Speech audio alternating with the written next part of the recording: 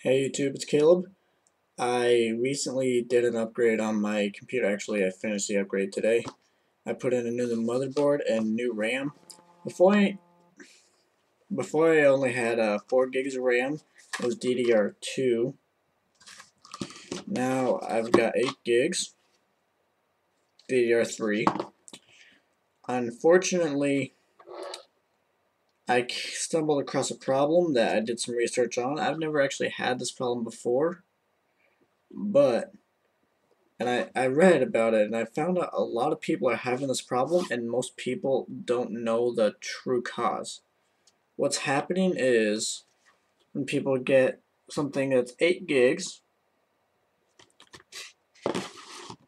of, well, basically anything over 3 gigabytes of RAM on Windows, it can sometimes cause a problem because what's happening is, well, what people are actually having happen, and I had this myself, is they're installing more RAM. Like some people are at 4 gigs, I'm at 8 gigs here, but Windows can only read up to 3 gigs on a 32-bit system.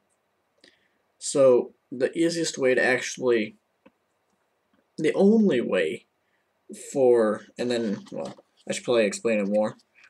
When you do it with more, the extra that is more than 3 gigs is actually reserved for file use, which it actually isn't.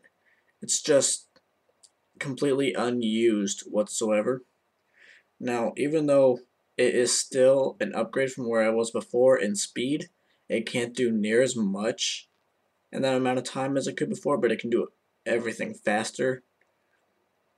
The problem with that is I did this specifically so I can play games while hosting my Minecraft server, which if you want the IP, I'm going to go ahead and be doing a couple tests on it. It won't be 24/7 yet. I'm going to be working on getting that going sometime soon. But anyway, the easiest way to remedy this problem is actually to go into Windows. You want to check if you have 32-bit first. If you have 32-bit, then this is your problem. You need Windows 64-bit Windows, which means you have to have a 64-bit processor as well to get anything over 3 gigs of RAM. And I find this stupid because you'd think Windows would be smart enough to have some sort of, or Microsoft would be smart enough to have some sort of program to enable Windows 32-bit to allow more than 3 gigs of RAM to be mapped. But for some reason it doesn't. No matter how you arrange memory, no matter what you do in BIOS, it will not matter.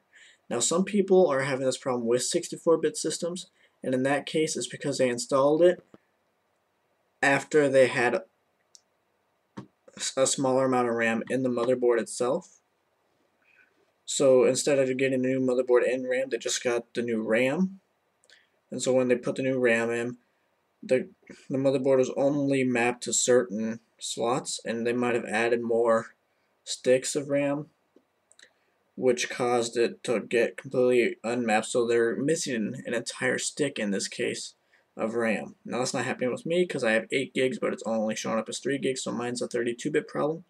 In the case that the other one is having, most motherboards that actually do that will have a certain selection in BIOS where you can go and remap the memory. I don't know the exact procedure on every motherboard, but most of the time it's right in there with it's either advanced core clocking or core control, depending on what motherboard you have.